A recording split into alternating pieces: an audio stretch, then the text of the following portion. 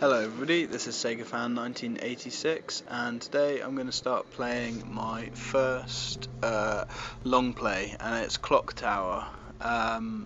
It's a PS1 game and it's a game that I was fascinated with as a kid, and it's just, I personally think it's a really bizarre game, and we rented it as a laugh when I was a kid. I remember we was taking the piss out of the front cover and everything, and I remember it was me, my brother, and a friend, and we played it, and whilst those two were laughing away at it, I kind of got really into the atmosphere. I mean, even then, the graphics were balls, but the atmosphere really pulled me in. Just something about it was so believable in a stupid, fucked up kind of way.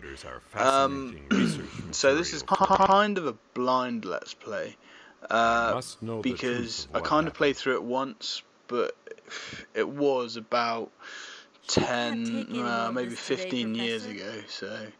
Anyway, my emulator isn't perfect. The sound is kind of screwing up at the beginning of the game, but so far the rest of the game works absolutely perfectly. So, okay, let's get on with it. Yes, Professor.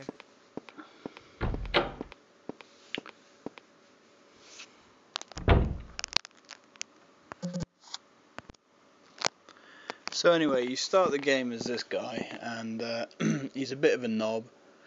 So it's a basic point and click type of game, which I love, but there's a faint smell of ammonia. Right, I will be checking a lot of items because there's kind of like a weird thing in this game.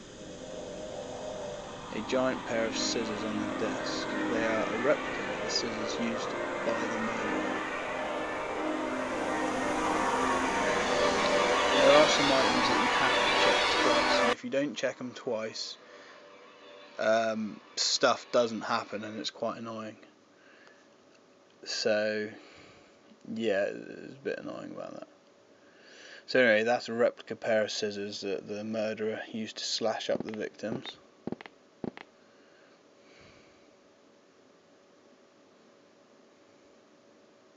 File cabinet. What's this? There's a memo stuck between the pages. Right, hints also, I'll show you those later, but you can pause the game and go into hints, which is exactly what it is. The Clock Tower murders. The mass murder of over 10 victims in this case. How intriguing. Jennifer Simpson, only one of 2 survivors. I have to get information out of her for future profiling material. Basically, yeah, this guy's kind of a dick. He doesn't really care about his patients. He just wants to get the information.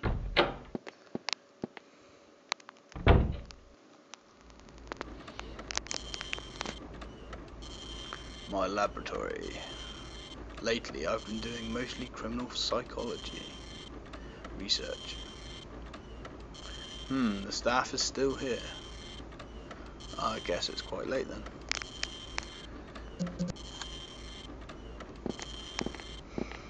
This place is a pain because if you don't search everything, you can't leave. A statue. It is called one of the items found at the scene of the Clock Tower murders. It seems to be hiding some sort of secret. It would be a good idea to get an expert opinion on this. Yeah, sorry guys, I have got to double check everything twice. It's a bit of a pain.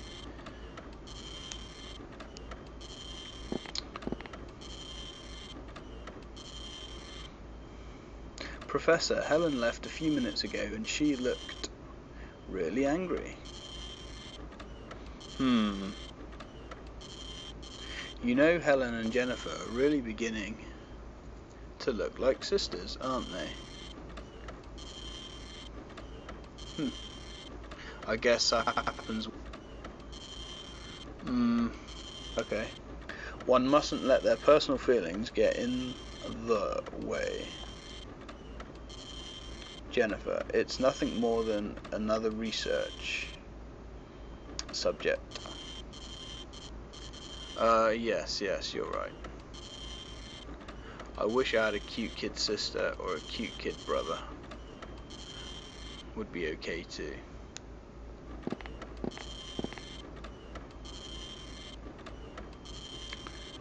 Stuffed animal looks like a prize won at a fair.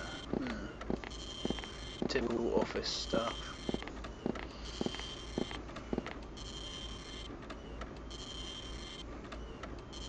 Harry's desk. Clipped out articles of the clock tower story are scattered about. It seems Harris has gone somewhere.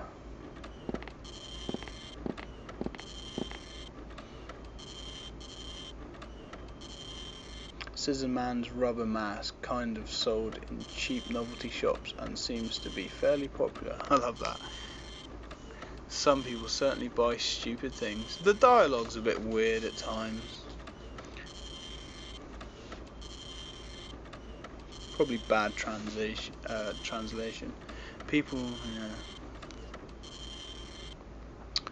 Professor, a newspaper reporter is here.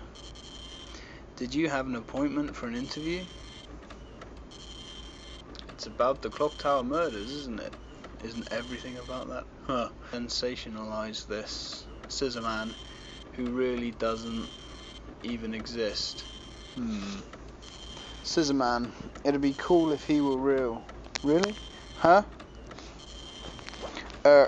Just a joke.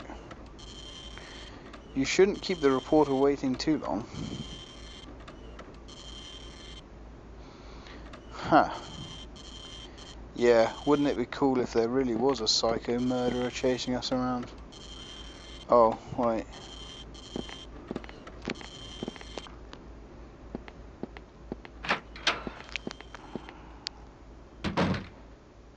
Now there's an awful lot of choices to be made in this game. This is your first choice here. This basically chooses who you play as for the rest of the game. Oh, Professor.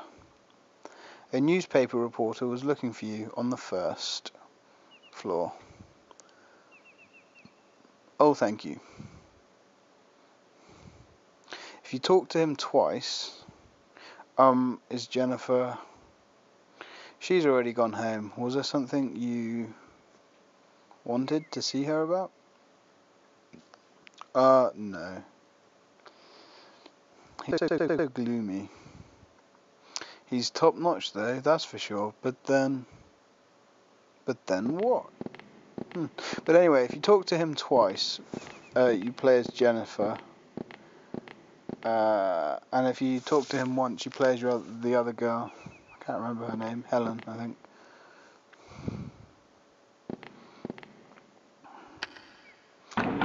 There's kind of a weird movement with this game. It's kind of, even for the time, I remember when I played it, it was so basic, but the atmosphere really does suck me in.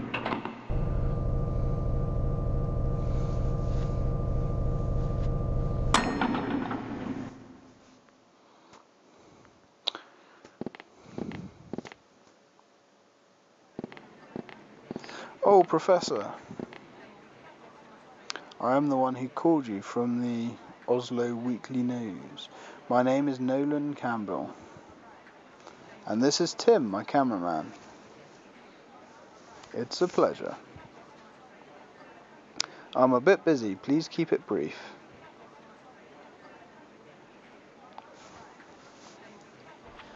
Then I'll get right to the point.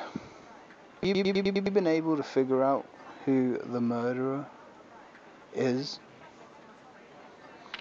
I can't say anything for sure yet because the victim's testimony lacks credibility. Oh, do you mean the victim that's testifying? That'd be Jennifer Simpson, wouldn't it? Yes, but what about her? Oh, nothing really. It's just that we saw her leaving a few minutes ago. And since we'd run into her, we asked her for an interview, but she refused.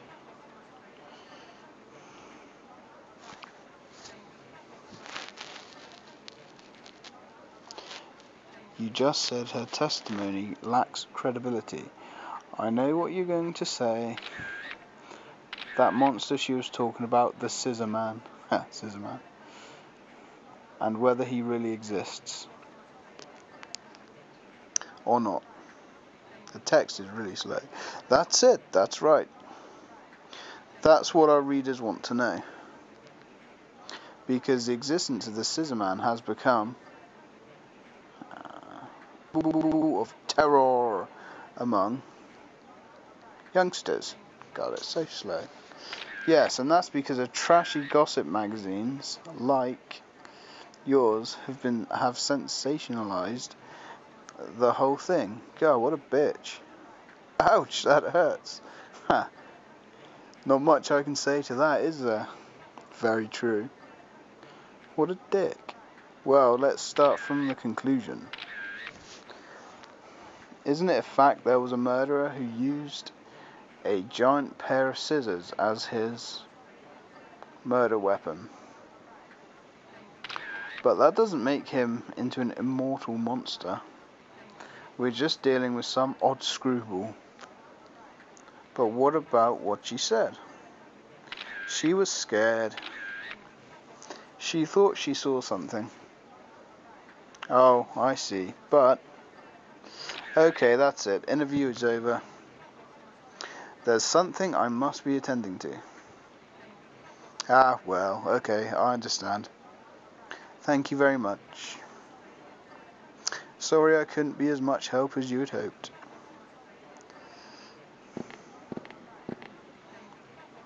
I have to get back to the lab.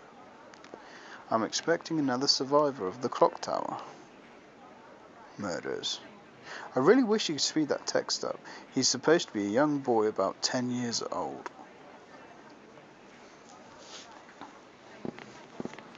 That was a waste of time talking to them.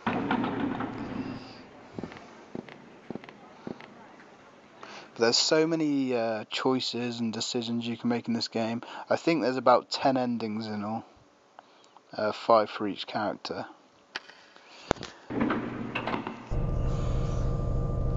I've no idea what ending we're going for. We shall see.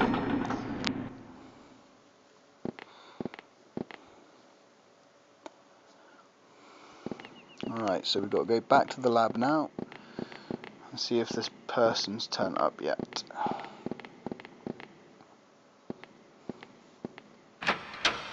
It's a very slow moving game as well. It feels really awkwardly slow.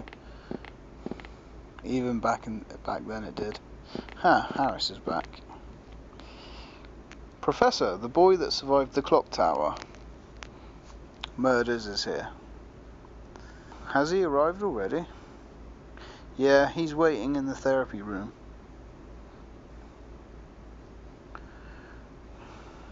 Alrighty.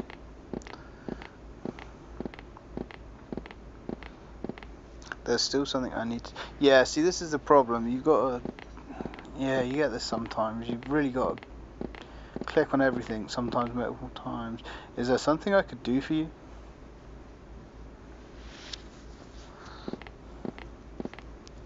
Oh, that's right. I still need to get an expert opinion on this statue. I should probably ask Professor Sullivan, the head librarian at the municipal library. Yes, but there was that old butler at the Burroughs mansion named Rick. I'll show it to him first to see if he knows anything. I'm pretty sure he lives in the suburbs. Okay. I could ask Harris to show it to him. Now this is a big decision. I'm pretty sure if you get Harris to show him, he dies. I can't remember. Alright, I'll ask Harris to show it to Rick. But I'm not sure. But I'm pretty sure. Harris, would you take the statue and show it to a man named Rick? Is that the statue that was at the scene of the murders? Yes, it is. Would you ask him if he knows anything about it? Yes, I'll go and ask him on my way home this evening, I guess. Yeah. I like that. He automatically knows which bloke called Rick. Very good, thank you. Okay, that's all. I should probably go to the therapy room. Yeah, I love the way he's just like, oh, Rick, yeah, I know Rick. He's the old man that lives in the suburbs. God, what is he wearing? Jesus Christ. Thank you very much for... How do you do? I'm an instructor at the Granite Orphanage. I'm Edward's guardian. Edward? I thought he completely lost all his memory. From the shock. Does he remember his name? No, I call him Edward because not having a name to go by makes things very difficult. Yeah, I'd imagine it would.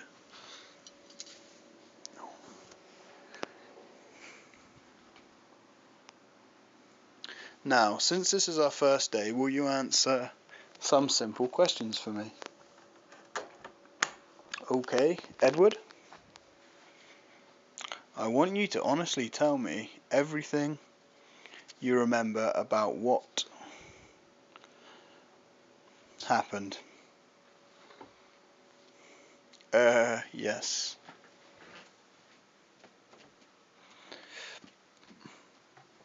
Well then, let's get started. Save data, yes we will. Save points are fairly regular, and later on you can save it wherever you want anyway. But you can die in this game, and it's a complete bitch when you do if you haven't saved it for a long time.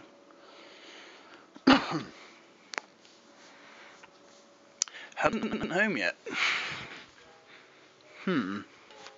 I think I'll go out for a while. Where shall we go? This is the map, obviously. You can go to anywhere that's lit up. Let's go to... let's have a look. Right, let's go to the library. Helen's mentor, Mr. Sullivan, is the head librarian. Oh, I tell you what, the text pisses me off. I really would beat it up.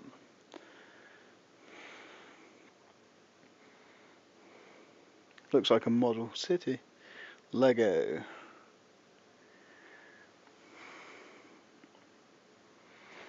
Hello, Jennifer. Did you come here to check out a book? Or something? Mr. Sullivan.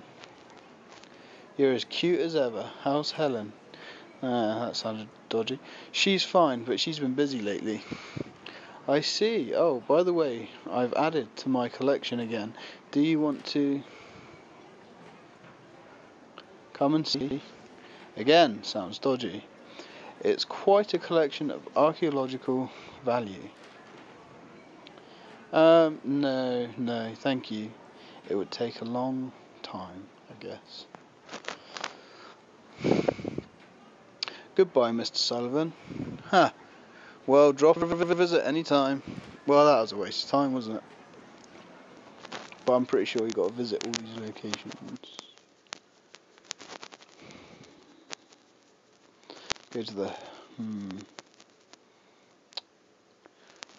Let's try this. Nope.